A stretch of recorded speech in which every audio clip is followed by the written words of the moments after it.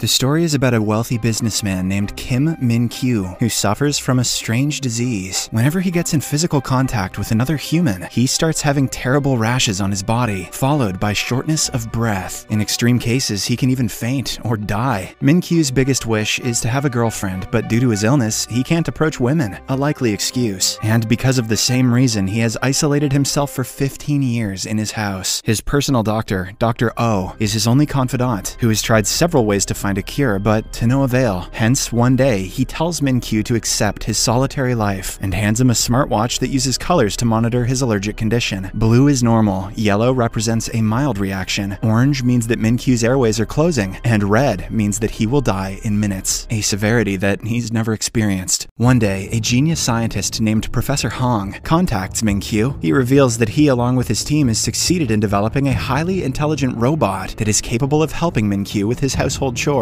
And since she's not a human, she will not cause any harm to him. The cost for this robot is 100 billion won. 100 billion. Min-kyu feels like this is a scam, but out of curiosity, he goes to the lab to meet with Professor Hong. And as soon as he reaches there, he is welcomed by a robot that looks exactly like a beautiful woman. She introduces herself as Allergic 3, a highly advanced AI robot created by Professor Hong. Min-kyu is stunned by her appearance, and when he touches her, there is no abnormal change in him. Excited by this new discovery, he immediately expresses his desire to buy Allergic 3 and even invests funds in the project. But first, he wants to test the robot tomorrow. Unfortunately, that night at the lab, disaster strikes. One of Professor Hong's team members clumsily spills a droplet of soda in Allergic 3's core processor, causing it to short circuit. The professor and the rest of the team are devastated, as it may take several days to repair the robot, and since their deal can be cancelled if Allergic 3 is not delivered to Min-kyu the following day, Professor Wong is forced to think of a new plan. He remembers that his ex-girlfriend, Ji-ah, who is revealed to be the prototype of the robot Allergic 3. Since Wong built the robot exactly like her, he goes to meet her. Both of them have an awkward reunion, and realizing that Ji-ah is experiencing financial difficulty, he offers her a salary of 10 million won if she agrees to disguise herself as Allergic 3 for one day. Ji-ah doesn't want to do a favor for her ex, but since she's in dire need of money, she agrees to the offer. Following this, Professor Wong takes Ji-ah to his lab and shows her the robot. Then all the scientists team up and help her disguise like Allergic 3. They fit armor in her body, put a new wig on her head, and even give her contact lenses. These lenses will actually function as cameras, which will help the professor and his team monitor everything via the real Allergic 3 robot. They can also send instructions, which Ji-ah will receive from her lens in the form of text or videos. The next day, Ji-ah is sent to Min-kyu's house as scheduled, but when he opens the box, she jumps back in surprise. It turns out that she has met him previously when she worked as a food delivery girl. The experience was very bad, as Min-kyu tried leaving without paying her, but in reality, he was just trying to avoid physical contact with her, a likely excuse. Taken aback, Min-kyu immediately calls the professor and demands to know what's going on. Fortunately, the latter makes up a story that Allergic 3 has two modes, operational and friend mode. Operational mode is where she acts professional, while in friend mode, she acts more like a human. The robot is now in friend mode, but it can be changed to operational mode by pressing the reset button. The naive Min-kyu immediately believes this and presses the button behind the robot's neck to reboot. After Ji-ah returns to normal, Min-kyu decides to conduct an intelligence test on her. Just then, the lab power gets cut off, resulting in Ji-ah losing total connection to the Allergic 3 system. Now she has to rely on herself, but her IQ is only 94. At first, Ji-ah is asked to unlock a box whose password can only be found by solving a complex calculus within 3 minutes. Obviously, she doesn't know calculus, so she simply breaks the box open, which takes Min-kyu by surprise. Then she is asked to peel an egg without using tools within 10 seconds. Having worked in restaurants previously, she easily completes this task. Min-kyu is really impressed, so he praises the robot for being smart and creative. Ji-ah, who has never been praised for being smart, gently smiles. Meanwhile, the lab electricity also comes back on, but when they connect to Ji-ah's lenses, they are shocked to see her yelling at Min-kyu. She's accusing him of being a pervert. It turns out that Ji-ah is outraged to find him staring at her chest, which he notes is bigger than it was the day before. He wants to open her up to check the battery pack and extends his hand to her chest.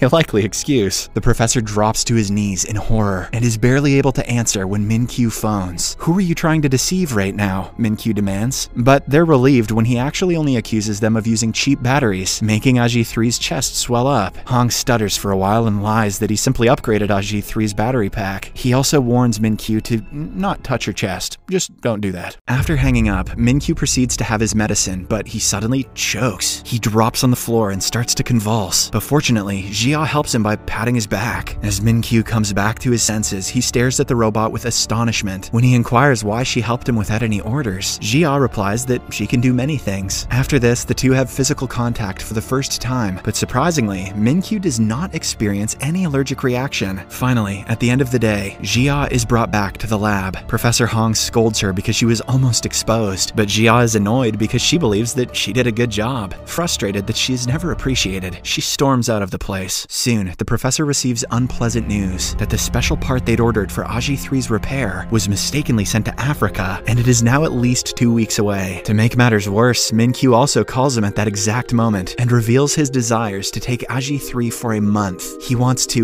deep learn the robot and make it fully functional according to his needs. Left with no options, the professor calls Jia again and requests her to disguise as the robot for some weeks. This time he praises her and offers an even larger sum, because of which she agrees right away. Then Professor Hong explains that from now onwards, until the real Aji-3 is repaired, Jia will have to work at the mansion, and every night she will be returned to the lab for recharging. Unfortunately, the very next day at work, Jia experiences explosive diarrhea. She tries to hold it in but accidentally farts. Confused, Min-kyu asks, "What's that sound?" To which the robot replies, "You fart, my master." Soon the smell spreads around the house, so she suggests that he change clothes. The gullible Min-kyu believes her since there's no one else except them, so he leaves. Taking advantage of the opportunity, Jia rushes to the toilet to poop. However, Min-kyu returns early and finds that the robot is missing. He looks for her all around the house and eventually finds her spraying his expensive perfume in the toilet. Jia pretends to be cleaning the toilet, but Min-kyu doesn't believe her, claiming that robots cannot touch water. However, she lies that she is an advanced AI who is adept at washing dishes. When Min-kyu is about to leave, he finds that Jia's face is sweaty. He tries to approach her but accidentally steps on some soap and slips. Jia rushes to Min-kyu, but instead of saving him, she catches the perfume instead. Sadly, she lands right on top of him, hurting his ribs because of her iron plate. That evening, when Jia is cleaning, she accidentally knocks down the card castle that Min-kyu has compiled for 15 years. Seeing this event unfold, Min-kyu screams in agony, but before he can say anything more, Jia says that her battery has reached 5% and pretends to be in standby mode. He later meets the professor by saying that he's frustrated with her mistakes, but the professor tells him to give her more time to deep learn. Min-kyu agrees to give Aji-3 more time. The next day, Min-kyu lights up to see a visitor and warns Jia not to come outside. It is Riel, his first love. However, his excitement soon turns to horror when Riel touches his shoulder. Min-kyu tries to keep his face averted and manages to hide his spreading rash from Riel. He then pretends to have an important meeting and rushes back to the house. Somehow, he staggers to his off-limits room and reaches for the antidote syringe. But since he is too weak, he fails to grab them. By the time Jia finds him, Min-kyu has collapsed to the floor, struggling to breathe. Just then, the scene flashes back to when everything was normal for Min-kyu, back to the times when he didn't have an allergy to human touch. Little Min-kyu's parents cheer him on as he builds his very first house of cards. When it topples down, Dad chases away his disappointment with some cool card tricks. In another memory, everyone gathers for Min-kyu's birthday party. On the drive home, the entire family plays word games, but unfortunately, as Dad rolls down his window, one of the birthday balloons gets in his face, and their car gets caught in the path of an oncoming truck. Min-kyu next wakes up in the hospital, sobbing for his parents, both of whom were killed in the crash. I'll never look at balloons the same way again. During the day, several relatives visit him and try to become his legal guardian. The main motive is to inherit his parents' money, but when Min-kyu enters the bathroom and checks his pockets, he finds a mysterious message which reads, "Don't sign anything." Later that day, a friend of his named Yu Chul approaches him and hands him an adoption paper. Yu Chul mentions that his father sent him and that it would be great if Min-kyu could be his brother. Min-kyu thinks for a while and eventually signs the adoption papers. Thrilled, Yu Chul grips his friend's hand to give him support, but when Min-kyu looks down, he notices Yu Chul's hand turning into monstrous claws. Terrified, Min-kyu runs away screaming, while strange blisters start forming on his hands where Yu Chul touched him. After a while, Yu Chul returns to his father and hands him over the adoption papers, saying that the task has been completed. But when the father goes through the last page, he sees "son of a bitch" written in place of Min-kyu's signature. With this, he realizes that the kid simply wants to be left alone. Elsewhere, little Min-kyu returns to his dark, empty mansion, and from that day onwards, Afterwards, he lives away from other humans. Feeling betrayed by everyone, he starts despising other humans, hence resulting in the allergy. To make matters worse, as he grows up, no one knows about his allergy except his personal doctor. Back in the present, Min-kyu jolts awake with Jia beside him. He tells her that he was dreaming of people stabbing him in the back. However, he's surprised to find that he's in totally normal condition, with not even a mark on him. Hence, he squishes Jia's cheeks, seemingly grateful that she gave him the injection. As their relationship deepens, Jia and Min-kyu spend more time together and get even closer. One day, Min-kyu asks her to accompany him on a date with Riel. The date doesn't go too well, and as Riel stands to leave, she suggests that they shake hands as friends. Reluctantly, Min-kyu takes her hand, which results in his allergy kicking in. Soon, he starts having labored breathing, and by the time he grabs a syringe, he is caught in two minds, whether to use it or not, as he is tired of his miserable life. Just then, his smartwatch starts beeping faster, and he eventually drops the syringe. Fortunately, Jia arrives and brings him to his senses. She sits next to him, and when Min-kyu looks at her, his reaction lessens and the monitor returns to normal. It appears as if he has completely recovered, even without the syringe. Shortly after, the two decide to return back to the apartment, but when they are turning a corner, Min-kyu accidentally collides with a gardener and falls down. The latter immediately grabs Min-kyu to check if he's alright, but surprisingly, the allergies don't kick in. Seeing this, he tries to test himself by joining large crowds, something he hasn't done in 15 years. Later, as the two venture out, a child bumps Min-kyu's hand, but again, nothing happens. Then the two join a crowd to watch an outdoor performance where Min-kyu jumps when the person next to him grabs his hand for the wave. A check of his monitor shows that all is well. As a result, Min-kyu's eyes fill with tears, and he softly says, "I'm finally cured." Following this, he walks to a quiet spot and calls his personal doctor, Dr. O. But as he is tearfully confessing that his allergy is gone, a passerby bumps into him, causing his monitor to beep voraciously. Meanwhile, Jia starts looking for Min-kyu, and when the two meet, the latter's pulse slows down, and his rashes start to disappear. Min-kyu looks at her in amazement, and when the couple blocks his view, his symptoms return. When Dr. O asks if there's anybody nearby, Min-kyu admits, "Someone is here. When I see someone, the rashes go away, and when I don't see someone, the rashes come back." However, as Jia smiles and waves, Min-kyu tearfully admits it's not a person. After hanging up the call, Min-kyu embraces Jia and tells her it was because you were by my side. He promises to buy the world's longest lasting batteries for her, and even goes on to say, "Stay with me forever until I die. You are now my most precious treasure." As Jia stares in disbelief, the nearby crowd starts cheering for the two, prompting Min-kyu to kiss her on the forehead. No ring though, cheap bastard. Back home, Min-kyu insists to Dr. O that even though he had contact with many people, he is perfectly fine. He then stands in front of his full-length mirrors while he holds up the phone to verify his claim. Dr. O is amazed that for the first time in several years, Min-kyu doesn't require medication after human contact. He clarifies that it was because of the robot that's been with Min-kyu for the past 10 days, and calls it a miracle. Then he tells Min-kyu to list everything that happened since the robot appeared, so that they can figure out how he was cured. Over the course of the next few days, several experiments are conducted. All of them point out that Min-kyu will be fine with humans as long as the robot Jia is with him. Hence, he takes her with him whenever he wants to meet somebody, and considers her the most valuable asset that he owns. In the meantime, the allergy 3 robot is finally repaired. It can function normally, but will require some time to adapt and make the transition smooth. Professor Han claims that he will need some more days before allergy 3 deep learns and is ready. Jia, who has started getting used to her new life, is sad about the news. One day, Min-kyu takes Jia to a fancy restaurant, but makes her sit alone at a separate table. Then he warmly receives Riel and her father. As the three interact, a clearly upset Jia looks on. After a while, when Min-kyu comes to collect her, she ignores his hand and leaves on her own. This goes on for a while. Min-kyu is safe only when Jia is around, but one day, everything changes. When he is alone, Min-kyu pulls into a gas station and opens his trunk where credit cards and cash are at the ready. When the attendant returns his card, he brushes against Min-kyu's finger, but the latter is too distracted to notice and simply drives away. However, after just a few minutes, he realizes that he touched the attendant's hand and checks himself for a rash. Surprisingly, Min-kyu finds nothing, and his monitor also shows that he's normal, even though he's alone. So, he arranges a meeting with his personal doctor. On reaching the hospital, Min-kyu hugs a speechless Dr. O and thanks him for his hard work the last 15 years, indicating that he has finally been cured completely. After he calms down, the doctor inquires if something made him happy, and Minkyu answers that he finally understands love. As expected, Dr. O assumes that Minkyu is talking about Riel, so he suggests that he also thank Agi3. He then tells Minkyu that he can send Agi3 away now, explaining that Minkyu became attached to the robot because she was his first friend in 15 years. But now that he's cured completely, he can get more happiness from an attachment made to a human. Minkyu protests that Agi3 made him happy, but Dr. O calls it an illusion. He wants Minkyu to experience the touch of someone he truly loves. That evening, a depressed Minkyu approaches Professor Hong and reveals that he is in love with the robot Agi3. Hong finds it understandable that Minkyu has become obsessed with the first friend he made in 15 years, the one who is also responsible for his cure. Minkyu then confides that Agi3 makes him feel alive, but Professor Wong reminds him that they're talking about a robot, which was pre-programmed. Hearing this, Minkyu admits that he is going crazy, and with teary eyes, he begs the professor for a solution. The following day, Wong comes to Minkyu and tells him that there's one way. He proposes that they reset Agi3, as this way she will forget everything and help him move on. Minkyu is devastated, but he knows that this is the only way. Later that day, Jia also hears the news. Heartbroken, she dresses up as Agi3 for one last time. The next time we see her, she stands in front of Minkyu in his house as snow falls outside. He takes her for a walk for one last time and returns to the mansion. They finally face each other, and Minkyu tells her that the things he showed her today are parts of the everyday life that she gave back to him after 15 long years. Minkyu then thanks her for being so many things to him, including his friend and his cure, and he apologizes again. Jia struggles to hold back tears as she expresses how thankful and sorry she is too. She only hopes that he can be happy in the coming days. Minkyu stares at her, and as a tear falls, he manages to calmly order Agi3 into operation mode. After this, he announces that he's about to reset her, prompting Jia to remind him that all of their memories will be permanently deleted. Despite this, Minkyu agrees to proceed. But before he can press the button, he takes out his mother's necklace and places it around Jia's neck. He then embraces her and hits the button before inputting his final message, "I love you."